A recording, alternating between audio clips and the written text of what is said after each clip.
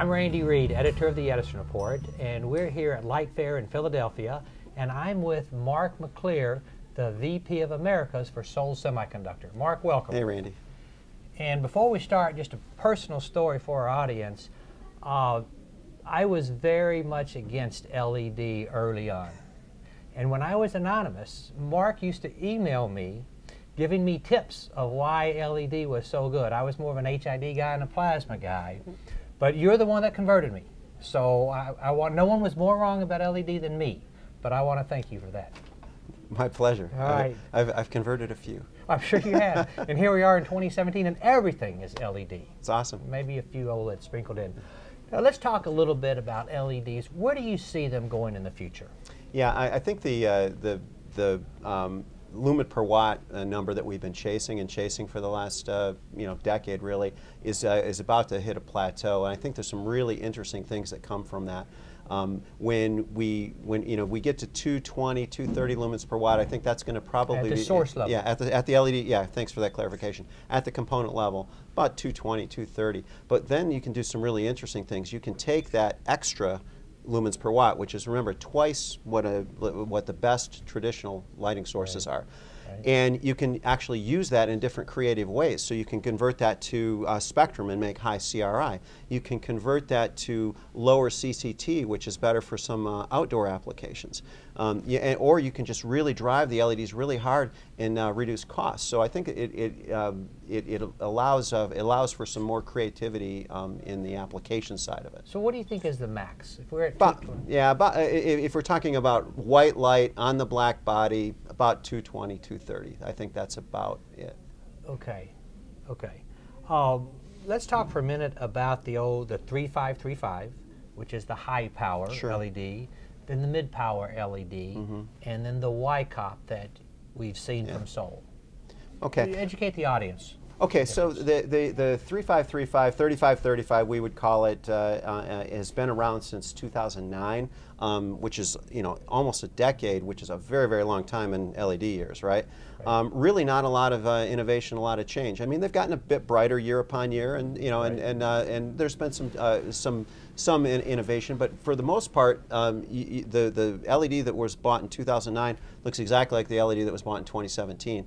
On the 3535. What WICOP is really 2 generations ahead of that. And when I say 2 generations, I'm being very specific because there was a chip scale package that came out about 2 years ago. It came actually from the LED TV industry. Actually didn't get a lot of traction in the lighting space because it really wasn't designed for lighting applications. WICOP takes some of the best aspects of chip scale package and puts a high-powered chip in it, and by doing that, we're able to really enable applications that at levels that haven't been available before. Chip scale package. Yes. That to me is CSP. Correct. And that is mid power. Normally, yes. Normally mid power. And that's what's used in televisions. People just took those LEDs and then tried to sell them in lighting with very mixed success, I'll say.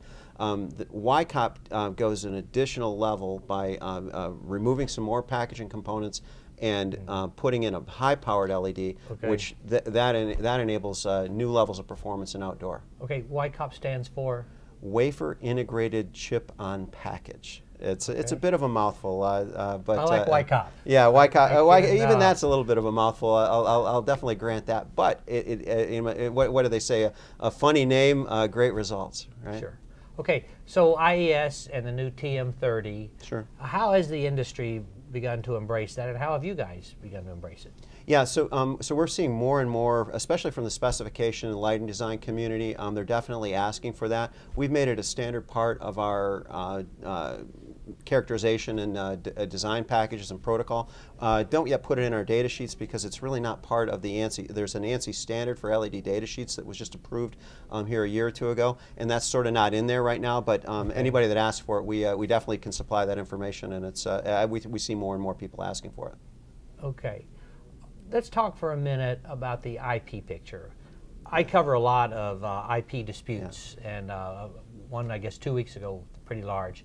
What's driving all these disputes right now? Yeah. So the LED industry at the component level has been going through this for over a decade, and there are infringing companies that try and put products in the market, and it was really what I call a whack-a-mole approach. You know, you get this one, and the head goes down, and then they pop up in another place.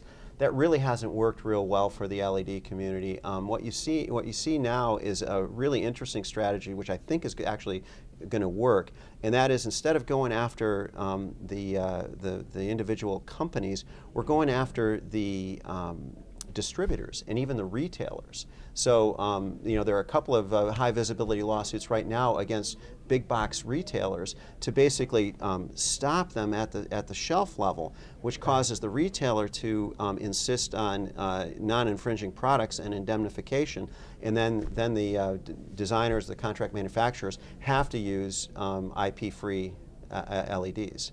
And so that's what's going on at the component level. I think that there's a whole another story going on at the lighting level, but that's what I would say at the component level. It's interesting. So I would think the big box guys have a lot deeper pockets than a lighting designer, right? So that would also be part of the strategy, more money to right, get. and and that's an important point, and I think that the box stores also have a lot more leverage over their suppliers to insist on contractual terms that require indemnification, and once you've required indemnification, that sort of drains the swamp.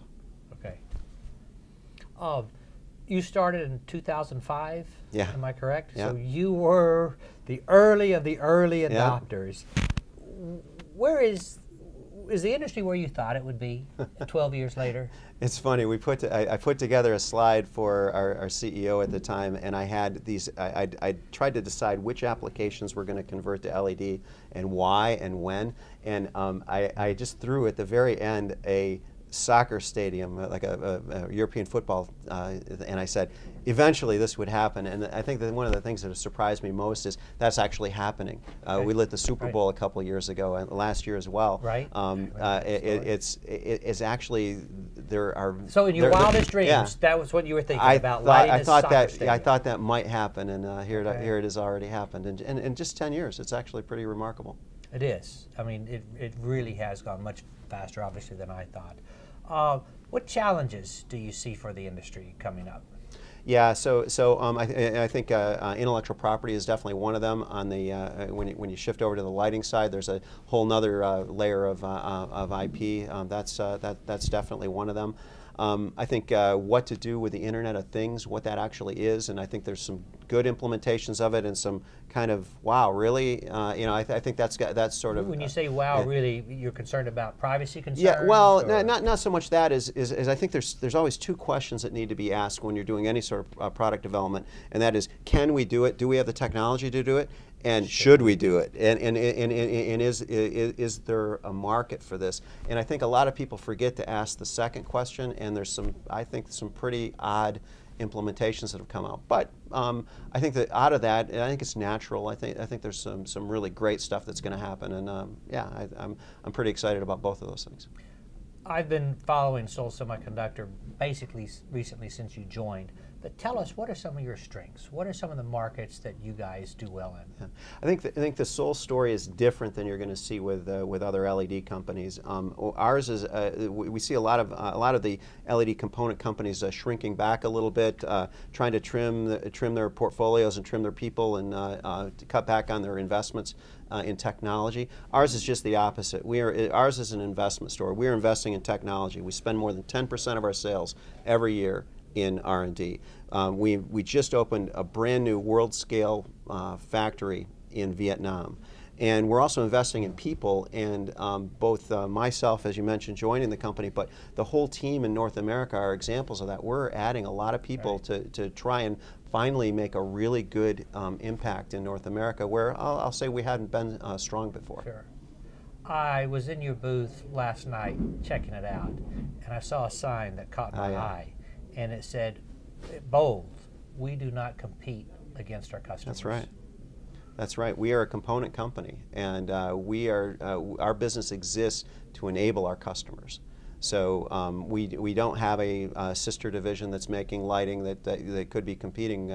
So I think that's I'm glad you mentioned that. That's a really important point and a really important strength of Seoul Semi. Okay. Well, Mark, thank you very much, and I wish you a great show. Thanks, Randy.